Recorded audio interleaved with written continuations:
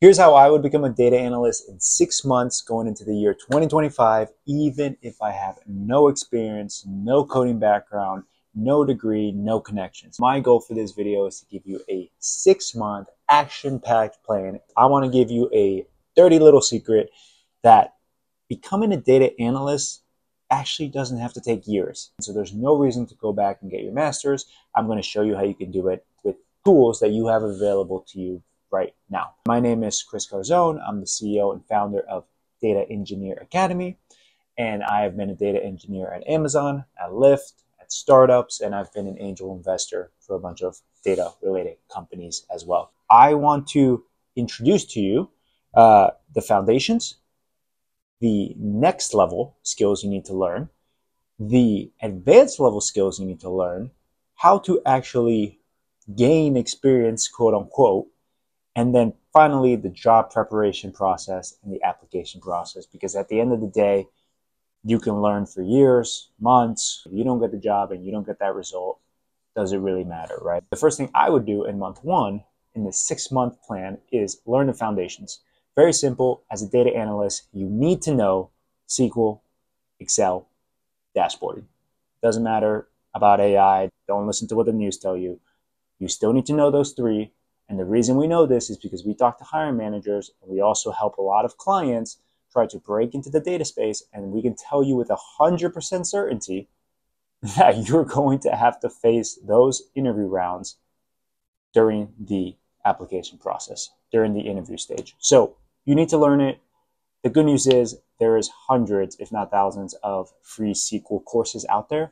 By the way, we have one ourselves, shameless plug, at dataengineeracademy.com. SQL, dashboarding, Excel, learn the foundation. And by the way, one of the things I would say about the foundational skills is soft skills, communication skills. If you don't have that, or if you've ever had a friend tell you, like, hey, you might not be the best communicator, you might ramble, it's hard to understand you, that's probably a course or something I would work on getting as well in your free time. So just keep that in mind. Now, month 2. Here's where you start to actually take some skills, learn a few more skills to actually make you stand out from the crowd. This is where Python comes in handy, because you don't need to know Python to become a data analyst, but if you can prove that you know Python, then what happens is you're able to apply to maybe twice as many roles, right? Again, we see, I don't know, 10,000 resumes a month. Like, we know what the competition looks like, specifically in the data space. Python alone will make you stand out. But there's 2 types of Pythons. There's the Pythons that focus on data frames. So pandas, think pandas, for example, and a lot of new libraries and technologies that are coming out. But let's just say pandas for now, because that's the most common. And then the other one is like these leak code algorithm type of questions in the Python interview realm. And so you can do both if you have the time, if you're learning quickly, if you're enjoying it. I would say do both, but at least do data frames. That's what I would really focus on in month 2, because there are a decent amount of data analyst jobs out there that just learning that would open the door. And so that's something that I think will make you stand out ahead of your competition. Month 3, this is where I would start to take what you've learned and try to build something in the real world. The thing is, while recruiters might not click on GitHub links because they just don't have time or they don't know, what they are doing is they're looking at keywords. And this is a whole different topic, because resume preparation, that's just something I can go on and on about, right? We have a lot of data, a lot of stats about that. But the reality is, for this topic, what you need to know is recruiters are still going to look for the keywords in your resume, and they're going to scan that very quickly after the machine learning algorithms do that as well. And so real projects do matter, because then you can showcase what you've done on your own time. And so when I say real world projects, in my mind, I'm thinking Kaggle. I'm thinking projects that you find online, projects that you buy, some projects that maybe you're being able to do on your free time, or even at work, or even one that your friend gives you access to. Maybe they work at the same company, maybe they work at a different company, right? Get creative about how you showcase experience. I talked about this in another video, how to transition from data analyst to data engineer. And so, that video is really, really good if you're already a data analyst, but very similar concepts apply, because you can still go from non-tech to tech, non-tech to data analyst, and the same advice still applies. get creative about how you showcase experience. And so that's month number 3. You've learned a bunch. Now put it in a resume and make sure that you can talk about it during the interview phase. Month number 4.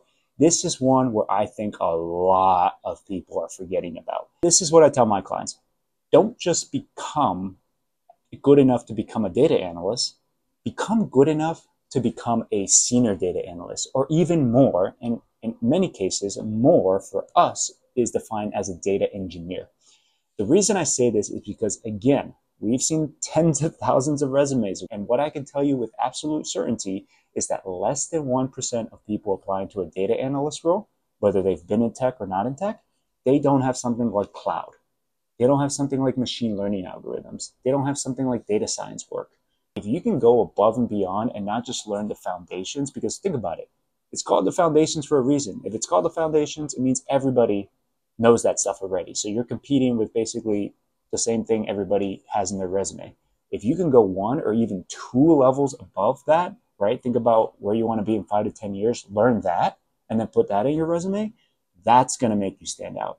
Because what happens psychologically for the company is that they feel like they're getting more for less. And by the way, every business owner, every hiring manager, every team wants to feel that way. And again, you can take all the advice I've given for month 1, 2, and 3 and apply it into this month 4 so that you can learn advanced techniques. Here's one caveat though. There's one mistake that people make, and that's overdoing it. Because again, remember, if you're applying for a data analyst position, you don't have to learn this stuff for the interview, right? If you want to learn machine learning or data engineering things, well, the mistake that people make is they go off and then they get a bunch of certificates or courses for the next 2 years. That is a waste of time, because this stuff, these topics will not be in the data analyst interview. That would be my month 4, which again leads me to step number 5. Step number 5 is the job preparation. The resume is your marketing, the sales are your interview skills. And so with the resume, this is why it's so important not to overdo doing advanced stuff, because again, it's for your resume, it's for the marketing, but it's not going to be in the interview. So let's say you do have a good resume. The interview process itself, you have to learn the soft skills. The number 1 round where we see clients fail is actually the soft round, the behavior questions, because they've spent 80% of their time prepping for the technical skills and stressing about it, that they forgot how to be a human, or how to communicate, or how to be charismatic during an interview, how to build trust, how to ask questions that make you actually come off analytical and intelligent, as opposed to just sounding like a robot with a script and going off. A lot of people are surprised to hear that behavioral questions are the part that stumps a lot of people. And here's the dirty little secret.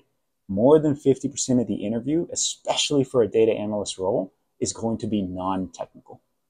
So if you're spending only 10% studying the soft skills, you're doing something wrong. And then the final question I get before jumping into month 6 for month 5 is, okay, well, at this point, should I have a few certificates? If you have it, great. If you don't, it doesn't matter, right? There's no recruiter looking at it and being like, this is a requirement. It just doesn't exist. And so trust me, we've seen clients coming out of college getting a job as a data engineer for 150 grand with no certificates. It doesn't matter. And so if they can do that, then you can easily get a data analyst role without a certificate. So that leads me to the last and final month, month 6. Here's what I would do. I would go heavy with the application process. A lot of people underestimate how much effort that part is, because getting a job is almost a full-time job in today's market. I do have to apply to a lot of applications, but that's not the only thing you should be doing, because let's face it, that's kind of like banging your head on the wall. You should also be reaching out to recruiters, not just on LinkedIn, but on email. And if you have the guts, phone call. I think they'd be surprised to see someone go that far, but it would show initiative. Just a thought.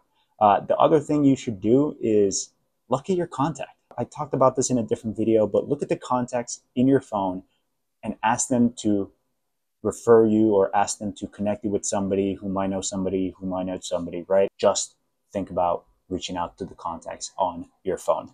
And then finally, network, right? There's a bunch of networking events that you can go to that are absolutely for free. Look it up. It's probably in your city, right? Tech events, anything along that line. You'll meet recruiters, you'll meet hiring managers, you'll meet current employees, you'll get referrals. You can do the virtual version of meetups as well. You can go into threads like Blind, right? That's solely for tech people. Maybe you might be able to go to Reddit or your social medias and say like, hey, does anyone know anyone at this company that can refer me, right? Because at this point, you are in the hustling phase. You've spent the first 5 months learning, prepping for the interview, becoming more advanced in the role that you're going for, which is great, but that does not mean the job is just going to land in your lap. You have to go out and go get it. And that's month 6. And it's probably going to take you a full month just to line up a bunch of interviews. And at that point, you can go and ace the interview with confidence and get your role. If you do want to get somebody to help you, we've been able to help approaching 1,000 people land their next or better data-related career. And so you can click on the link below. And if not, like, subscribe, share, and help us get as many people a better job in the data space as possible.